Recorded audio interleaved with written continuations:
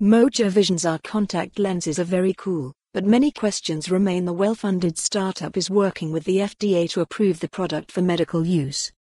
Companies keep trying to make glass holes happen. Understandably. After the smartphone and the wrist, the face is the next local battlefield for computational space, if decades of science fiction movies have taught us anything. But we've seen the Google Glass, the Snapchat spectacles, the Magic Leap, the whatever the thing that Samsung just semi-announced was.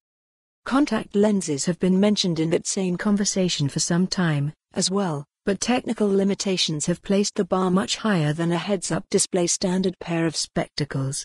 California-based Mojo Vision has been working on the breakthrough for a number of years now, and has a lofty sum to show for it, with $108 million in funding, including a $58 million Series B closed back in March. The technology is compelling, certainly. I met with the team in a hotel suite at CES last week and got a walkthrough of some of the things they've been working on. While executives say they've been dogfooding the technology for some time now, the demos were still pretty far removed from an eventual in-eye augmented reality contact lens. Rather, two separate demos essentially involved holding a lens or device close to my eye in order to get a feel for what an eventual product would look like. The reason was twofold. First, most of the work is still being done off-device at the moment, while Mojo works to perfect a system that can exist within the confines of a contact while only needing to be charged once in a 25-hour cycle. Second, the issue of trying on a pair of contacts during a brief CES meeting. I will say that I was impressed by the heads-up display capabilities.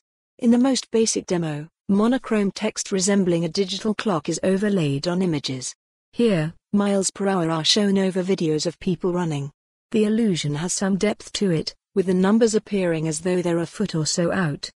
In another demo, I donned an HTC Vive. Here I'm shown live video of the room around me, XR, if you will, with notifications.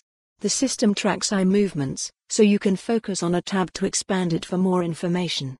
It's a far more graphical interface than the other example, with full calendars, weather forecasts and the like. You can easily envision how the addition of a broader color palette could give rise to some fairly complex AR imagery.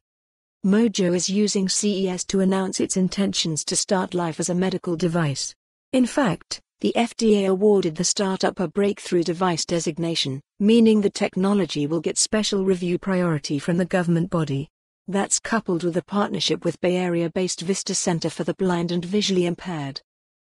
For more on this story, visit the news article link.